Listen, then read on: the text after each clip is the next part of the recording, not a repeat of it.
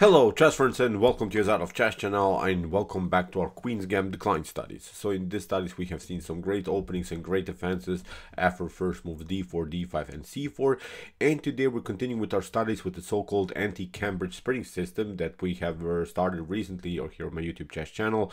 First we have seen the Cambridge Springs defense from white and from black's perspective with the most important strategic ideas, with the most important strategic concepts of the opening, and recently, as I said, we have started this Cambridge Springs system, which is in my opinion also a very important line that we should know, and I've prepared so far two great games in this anti-Cambridge Springs defense that have been played by the Stockfish engine. First we'll see one game played by Stockfish with the white pieces, and then in the next video I'm going to introduce also some cool Stockfish ideas with the black pieces in the anti-Cambridge Springs system. So let's see now what is the anti-Cambridge Springs system and what is so cool about this opening line and what are here Stockfish new ideas, because I think this is really the latest theory of the system.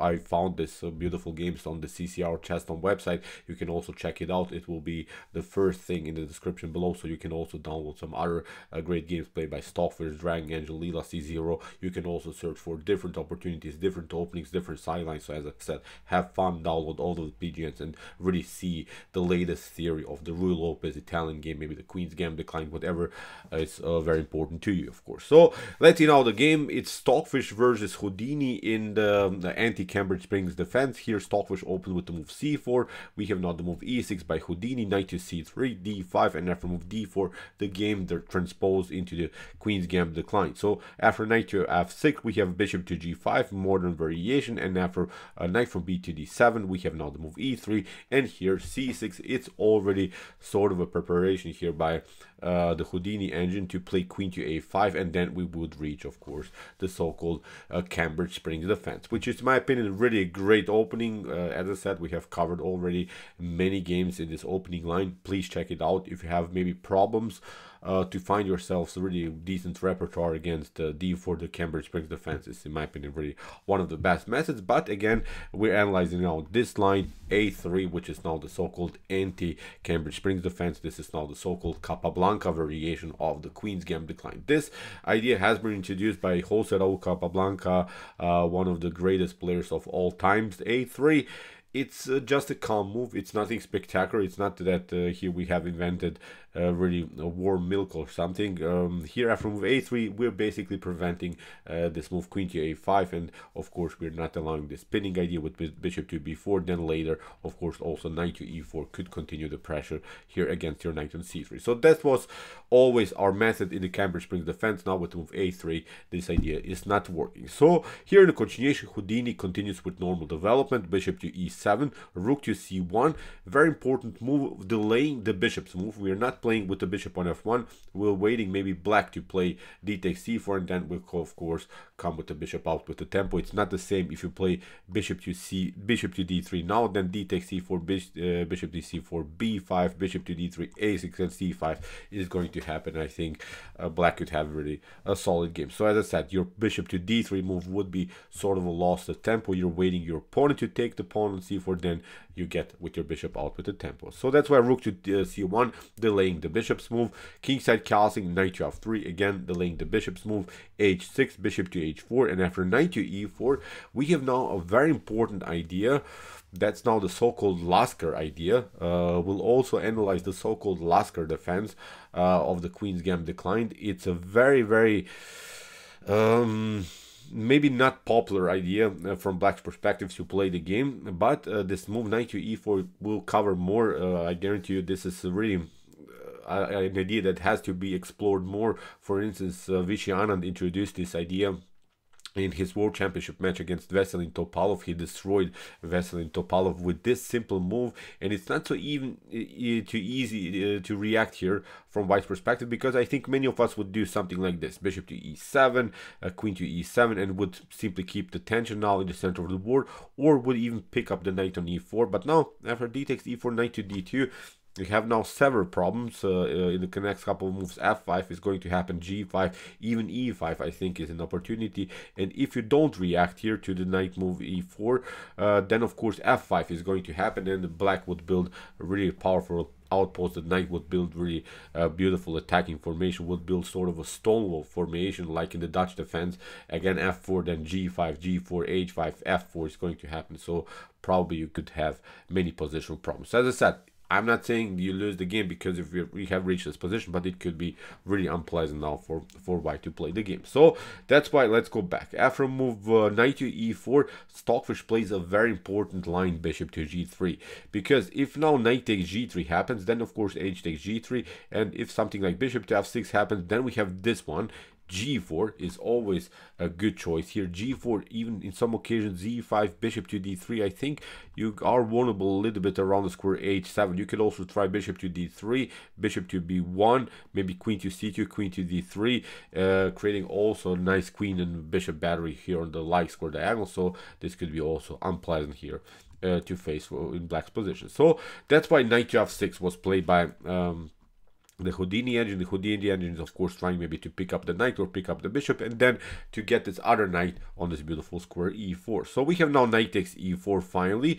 Now it's not the same because after d takes e4, now you see we don't have immediately the move f5, and now we can even use the square knight e5 here because the knight is not on d7 anymore. So now it's not a risk to get the trades of pieces here around the square e5. So after move knight to e4, we have knight takes e4, bishop to d3, and after queen to a5, now a beautiful move here by Stockfish. Stockfish plays king to e2, and it seems so that something went wrong, because I think many of us would not love to play now this game from white's perspective, especially because of the fact that your king is stuck in the center, especially because of the fact that your knight could maybe take out the bishop on g3. But this is actually a beautiful idea here by Stockfish, a really incredible wild position idea, because we have to notice, okay, the king is in the center of the board, and in order to make something out of your opponent's king in central position, you have to open the center in order to attack it. So that's why I think here the king on e2 is perfectly fine, because black cannot easily open the position with move e5 because white has a great control of the e5 square. So e5 is never going to work, and d takes e4 in order to open the position is also not working, because you can get this one bishop to e4, you lose the knight. What you could do maybe is this idea, bishop to g3, knight takes g3, and after h takes g3 you could of course try bishop to f6, and maybe after something like c5 you could maybe try queen to c7, trying maybe finally to break and enter with the move e5 here. This seems tempting, but actually look at this, what happens. G4 is now a brilliant move, because if you play here e5, then we have g5. Look at this. After h takes g5, now we play d takes e5, bishop to e5, and look at this. Bishop to h7 is going to open now the h file, and you're getting destroyed. So it's really brutal now. You see, you can also take, of course, with the bishop, knight to g5, h takes g5, again bishop to h7, causes many tactical problems. Rook to h8 is also an opportunity. So many dirty ideas come to my mind here on the h file. So as I said, it's not so easy, as I said, for black even to open the position. Let's go back. Even if you play here something like c5, nothing dramatically changes. Look at this, d takes c5, after bishop to c5, b4 is again winning the game on spot. So as I said, this position has to be known. I think that your opponent cannot open the center. I think, as I said, many of us would be scared to play the game like this, but you have to understand the potential open center position. It's not possible here for black to make that happen. So here the continuation, rook to d8 was played by Houdini. We have now the move c5. So you see Stockfish is locking again here. The center is not allowing this position to explode in the center, which is very important. Again, let's see this continuation, knight to g3. As I said, h takes g3. If this is maybe black's preparation to play something like e5, then as we said, we just hit the pawn on g4, e5, g5, and I think you have again fun here around the square h7. In the next couple of moves, maybe the queen can come into the game. So I guarantee you this is not a pleasant game for black. So after move c5 here, Houdini played bishop to d7. We have now rook to a1, knight takes g3, h takes g3, again with the same idea, queen to c7, bishop to f6, e5, but now Stockfish prevents this idea with knight to e5. And if now bishop to f7 bishop to f6 pardon me happens, then we have f4. If you pick up the knight, then of course d takes e5 is going to happen. Look at this. When we now evaluate the strengths of both of these bishops, of this light square bishop, we can agree, I think, that white's light square bishop is much more powerful than black's, because the black's bishop is simply paralyzed by its own pawn structure.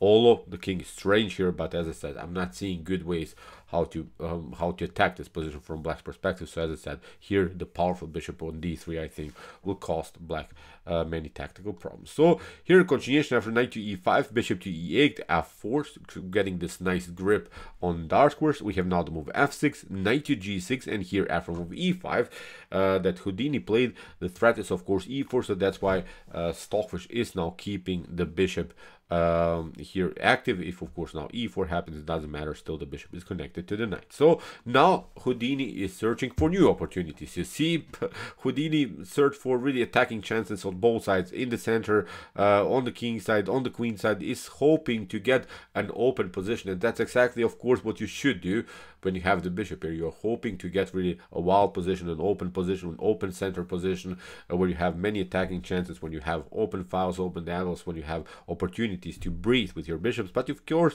Stockfish is keeping the position locked as much as you can. Here Stockfish first plays c takes b6, maybe even b4 is an opportunity to keep the position further locked. Probably in the next couple of moves we can also expect a5 by black in order to open the position. But now after move c takes b6, we have a takes b6, king to f2. Here Stockfish decides first to secure the king further here on the square, although it's of course not the optimal square for the king. But as I said, at least you have many pawns that are protecting your king. And we have to also say white has a good activity here with these pieces. If something opens here on the h file, the queen can come into the game very fast. The bishop on f5 is active, the knight on g6 active, so very good attacking formation. So after e takes d4, bishop to g6 by Houdini. After bishop to g6, Houdini played this wild line with f5, sacrificed the pawn just in order to finally get the bishop into the game. So the whole game was basically